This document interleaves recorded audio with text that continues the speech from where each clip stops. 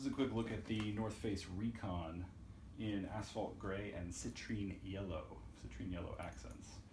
I have next to it the North Face Surge, which is stuffed with pillows to kind of see what it looks like as it's full. I have another video showing that. So the Recon, main difference is we've got this kind of a mesh pocket on the outside. I have a raincoat in there briefly. A couple cables can be thrown in there as well. And then we've got some little loops that we could hook things onto if we wanted to. And then the compression straps tie into that mesh so you can really pull it down if you need to add more content in there than you're worried about it spilling out. So, water bottle on the side. Again, don't know that it could fit like a full-size Nalgene, but this is a 40-ounce clean canteen and it fits with the bag full. Don't know how long the elastic would last, but that's there. So what did I squeeze inside here? This is where I would put my sunglasses.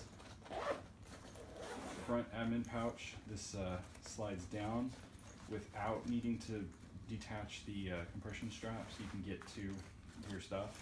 If you detach it, it just makes it easier to get to it. So we get down all the way. We see we lose the mesh pouch from the Surge, so the only storage is really in here for admin kind of stuff. So knife, flashlight, Apple Pencil, iPad, got a hard drive, some networking gear, a couple cables and things down at the bottom if you wanted to, some change in the pocket. So the back pocket now, got a little bit of room in there still. We could throw maybe, I don't know, camera or lens in there. Maybe a lightweight, warm weather sleeping bag. So, got a book, a little bit of reading. Got a little Maxpedition bag, another Maxpedition FR1, some shirts, not packed very well, some shorts and some pants.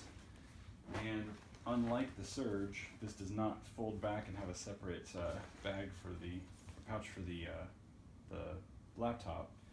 It just goes in that main compartment, packs in the back. So this is a 15-inch MacBook Pro, one of the old ones, 5-6 years old, but just showing what it would look like in there. So one difference, you do have a strap to hold a hydration pouch if you wanted to put that in for a day hike or something. You're not carrying your laptop around.